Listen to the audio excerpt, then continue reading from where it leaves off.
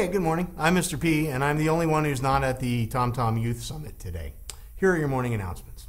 Seniors, it's about time to graduate.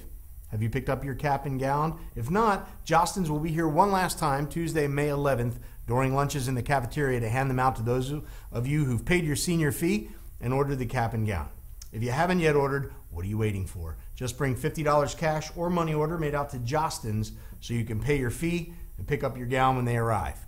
Have any questions? Go see Mr. Hankins in room 133 in the basement.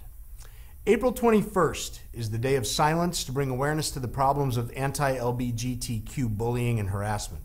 To learn more about how to get involved, come to room 205 during chat Thursday. That's today.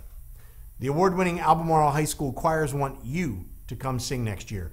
Not me, because they've heard me sing. Auditions are happening now until Thursday, April 20th. See JMO in the choir room for more information. Prom tickets will be sold April 17th to the 21st at the SCA window. Ticket price is $30.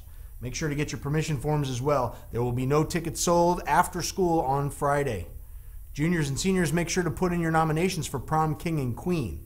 You need to contact Caroline Shepard or visit the SCA window to find out how you can put in your vote.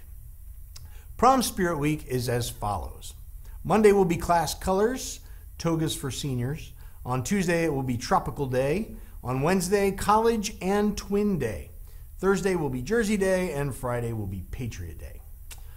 Attention all Spanish Honor Society seniors, please log on to Google Classroom and fill out the survey to request senior chords.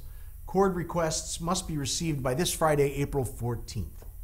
Attention all Spanish 3 or higher students.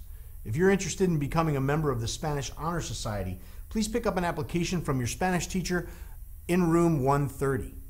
All applications and induction fees are due no later than Wednesday, April the 26th.